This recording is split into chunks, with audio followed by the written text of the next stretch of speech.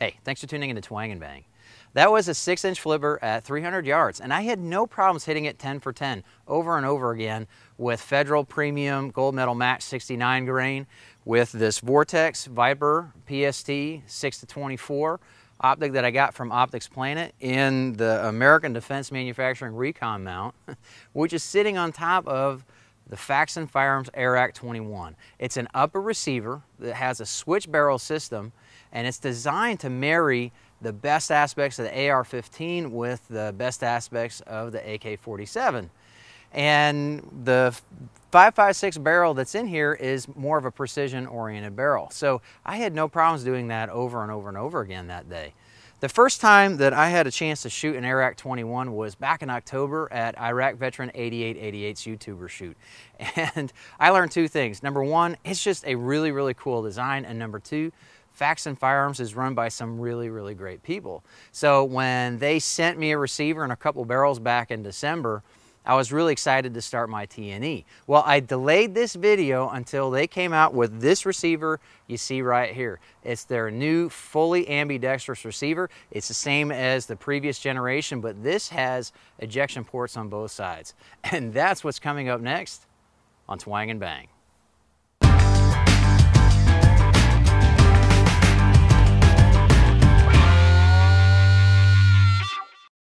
The ARAK 21 is an upper receiver made by Faxon Firearms to fit any standard AR-15 lower. Its design is intended to combine the best aspects of the AR-15 and the AK series of rifles into one firearm. The ARAK 21 houses a long stroke variable gas piston in a semi-monolithic heavy-duty receiver machined from 6061 T6 aluminum. Ports and shell deflectors on both sides of the receiver allow you to choose left or right ejection. Faxon's design motto was, "When in doubt, make it stout," and it shows in both the ARAK 21's beefy looks as well as on the scale. At an average of 5.5 pounds with a 16-inch barrel, the ARAK 21 upper is no lightweight, but it is very well balanced nonetheless. And all of that beefiness creates a very rigid mount for its switchable barrels. Removable 13-slot Picatinny rails are attached at the 3, 6, and 9 o'clock positions at the front of the handguard. They are insulated by phenolic shims to keep them cooler during extended periods of fire. The non-reciprocating charging handle is located at the front of the handguard. It has a spring detent that snaps it either open or closed and is easily located on either the right or left side without tools. The exposed gas regulator has multiple settings depending on caliber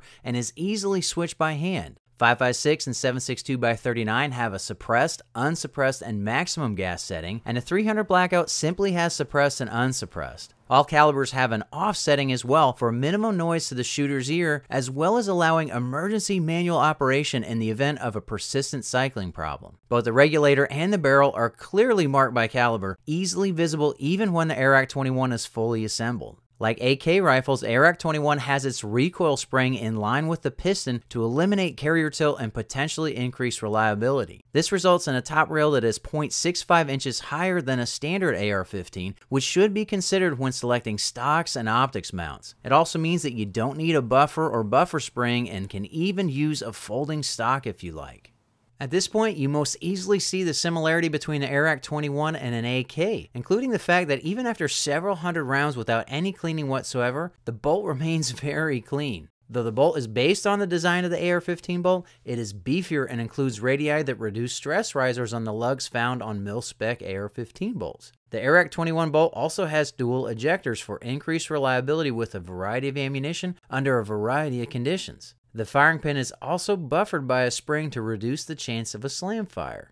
The range is the best place to see the versatility of the ARAK 21 in action. Pictured is an installed 16-inch 416R fluted stainless 5.56 barrel, as was used in the opening clip, and a 16-inch 7.62x39 barrel and 12.5-inch 300 blackout barrel, both in 4150 QPQ nitrided steel. The barrels come assembled with gas blocks ready to drop right into the ARAK 21 receiver. The 300 blackout barrel assembly includes a shorter recoil spring, and the 7.62x39 assembly includes a bolt and a firing pin. Barrels are manufactured in-house by Faxon Firearms. They are button-reamed and MPI inspected for quality and safety. One of the secrets to the ARAK 21 system is the trunnion block. It mates the barrel assembly very tightly with the receiver and doubles as the front takedown pin hole. Changing a caliber begins with field stripping the ARAK21, and for this example, I'm switching from my 300 blackout barrel and bolt to my 7.62x39 barrel and bolt. After ensuring the chamber is unloaded and with the bolt carrier in the forward position, you push out the recoil spring guide retainer pin. The guide is then easily removed with a little pressure and downward movement to release it from the receiver. Pull the charging handle rearward to remove the bolt carrier assembly. This exposes the steel liners inside the receiver upon which the bolt carrier cycles, ensuring that there is always steel on steel contact for the major wear surfaces in the ARAK21. These bolted in liners also give the ARAK21 a really cool aesthetic, reminding me of bead lockers on off-road or dragster rims. The 7.62x39 barrel assembly uses the same recoil spring as the 5.56 assembly, and switching is as easy as pulling the shorter 300 blackout recoil spring off the spring guide, then sliding the longer recoil spring back in its place.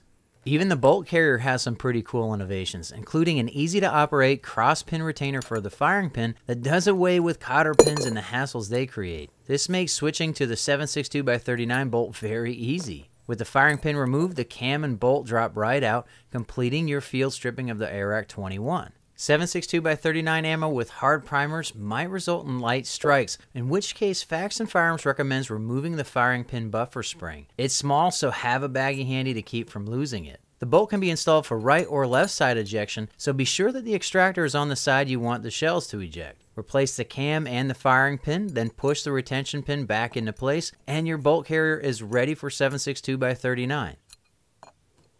Removing the barrel requires a 5/32 inch hex wrench to loosen the 6 lower forearm retention screws until they freely spin. These screws are semi-captured, meaning that they can be removed by lifting them enough to engage a second set of threads in the event that you need to replace them. Once the lower forearm is removed, the barrel is free to slide forward out of the receiver. Simply reverse the process to install a different barrel. In doing so, you'll notice just how precise the fit is between the trunnion, gas block, and the receiver. There is no perceivable play at all, even before the lower forearm is tightened into place at 30 inch-pounds. This precise fit is why the ARAK21 can still print sub-MOA groups even though it's not technically a free-floated barrel. The harmonics between the gas block and the trunnion are kept consistent by the extremely rigid receiver regardless of whether you're shooting offhand, with a vertical grip, or with a bipod.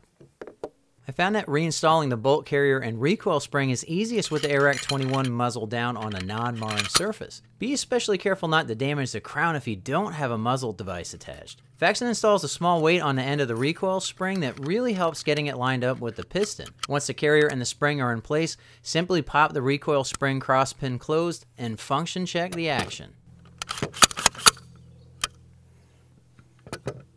Before I get this together, I want to show you something that's really cool about the ARAK21. Makes it very similar to an AK. Everything that happens, the entire action, is located inside this receiver. You don't have a bolt carrier coming out of the back like you do with an AR15. So that means that your lower doesn't need to have a buffer spring, or even a buffer tube. You can have a folding stock mechanism and still use the ARAK21. I don't have a lower with a folding stock, but if I were to dedicate a lower to this upper, I definitely would do that, because I think that's a really neat feature that you can have, and you can only have because of the way the ARAK21 piston and recoil spring are all contained right here in this receiver.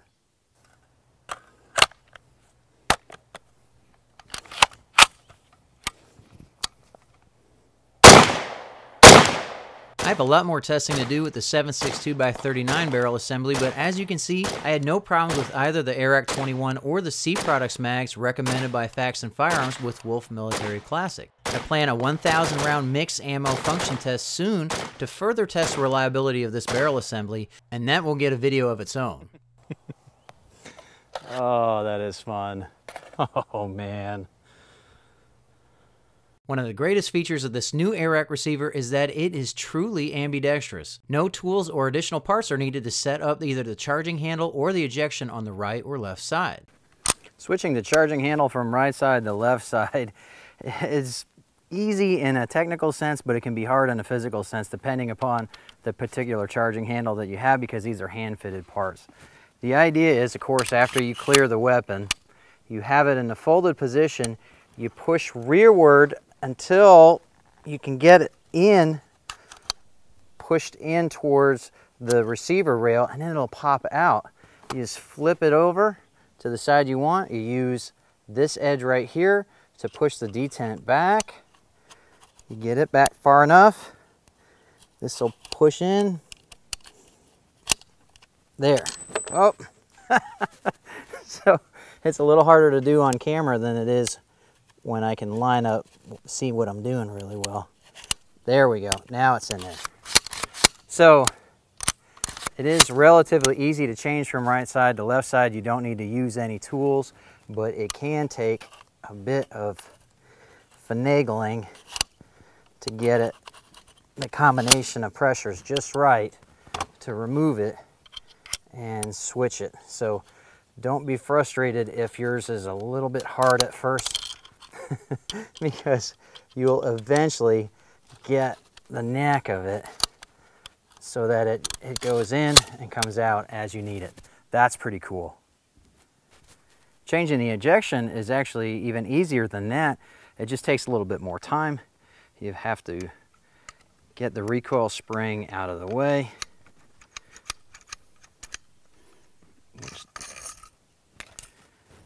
And then of course, remove the bolt assembly. Then push the retention spring out of the way, pull the firing pin out, dump the cam out, and then you're going to rotate the extractor to the side you want the ejection to happen. So I now have it set up for right side ejection. Put the cam pin back in with the radius matching the radius inside the carrier group. Put your firing pin back in, and once you get the cross retention pin back in, you're ready to reassemble. And now it's going to eject on the other side. So that's how easy it is to switch this from right side to left side all together. Charging handle and ejection. Super, super easy with this new ambidextrous upper that they just made. I think that's a pretty cool feature to have.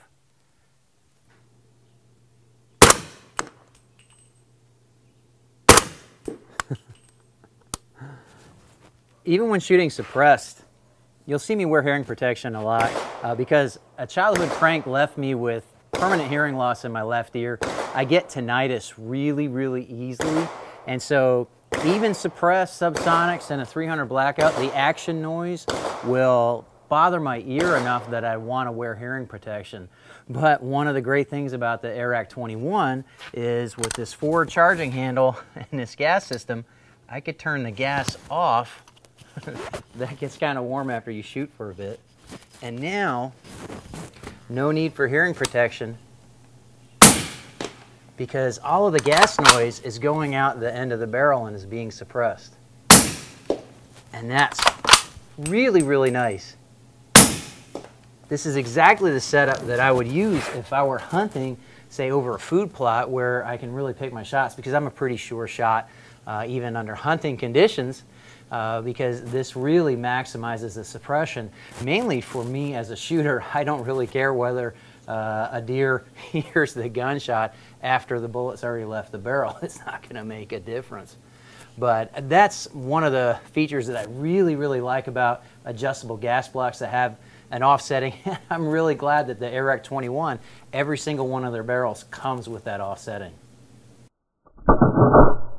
The biggest technical challenge of the current ARAK 21 design is that the gas port has to be at the exact same place regardless of caliber or barrel length. In fact, Faxon Firearms clearly states that their 12.5-inch 300 blackout barrel might not cycle with all types of subsonic ammo, and I've found this to be true. In short, the gas port on all of the ARAK 21 barrels is at a length somewhere between carbine and mid-length, but 300 blackout autoloaders behave best with a gas port at pistol length. If this doesn't make any sense to you, just watch what happens. The first thing I notice is that even with rounds that fully cycle the action, the bolt doesn't lock all the way back on an empty mag. It actually hangs over the back of the mag, preventing you from using the bolt release paddle to charge the rifle after a mag change. Instead, you must pull the charging handle to the rear, and that takes care of that issue. Then you run into ammo that uses fast powders that are very quiet but don't have a lot of pressure left by the time the bullet passes the gas port. That's when you might get failures to feed like the ones I'm getting with 208 grain AMAX loads from Ozark Ordnance. Interestingly enough, the same bullet loaded by Beck ammunition cycled fine, but again, the bolt did not lock fully to the rear at the end of the mag. Because of this, I would recommend sticking with the 16-inch barrel if you're going to go with 300 blackout, unless you really need to save 3.5 inches of length and you are willing to be flexible with the ammo that you use. Faxon Firearms is actually working on a design update that will allow them to put the gas port wherever they want, and that should make all the difference in the world for the ARAK's reliability with 300 blackout subsonic ammunition.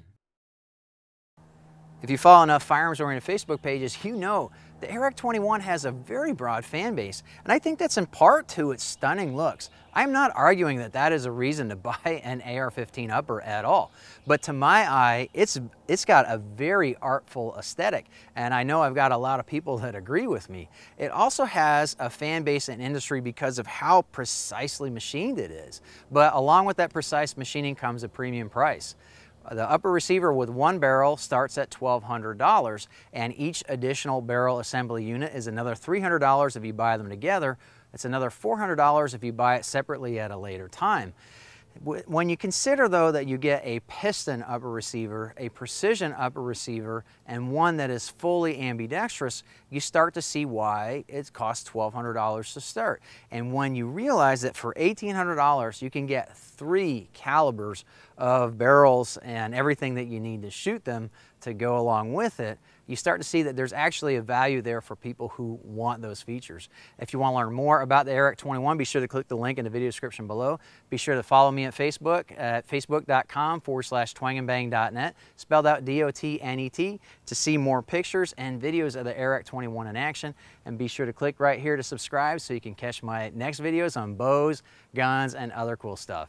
I really appreciate you watching Twang and Bang, and I hope to see you next time.